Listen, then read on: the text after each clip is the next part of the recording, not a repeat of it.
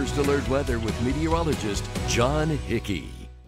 Boy, it has been a little cool around here of late, hasn't it? My goodness, yesterday the official high goes down as 65 because we were back there somewhere around midnight. Today, 65 as well, but never really felt like it because of that blustery wind. But if you're not a fan of this like pseudo spring weather that we're having, I do have good news in your extended forecast. In fact, I want to get you there now. I want to look down the old forecast funnel with an extended temperature trend. 65 today. Mid-70s tomorrow, and then it's low 80s for the rest of the week, and even warmer still as we go into Father's Day weekend. Step out of the way, give you the view with one of our webcam shots overlooking Burlington across to the Adirondacks. We started with a little sunshine today, but things have kind of gotten a little bit more cloudy, a little destructive sunshine, meaning the sun beats down and then the clouds kind of cook themselves up.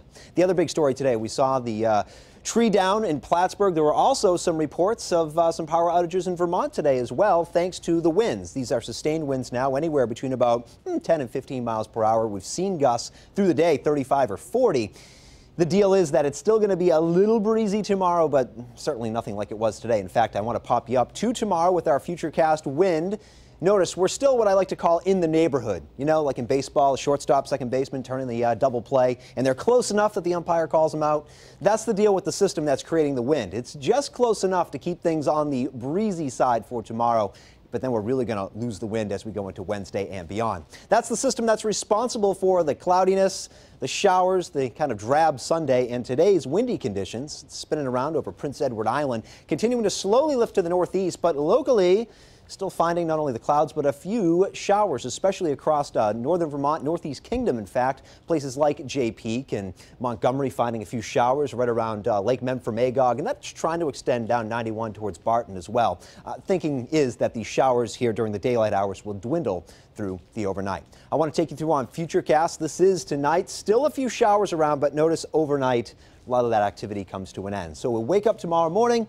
Some sunshine blending with the cloud cover, and through the day will be a kind of that mix of sun and clouds, a little less cloudy than today though, and as a result temperatures will be a little bit warmer. From the 60s today into the 70s tomorrow, and then going into Wednesday, they can still more sunshine around, warmer temperatures that day.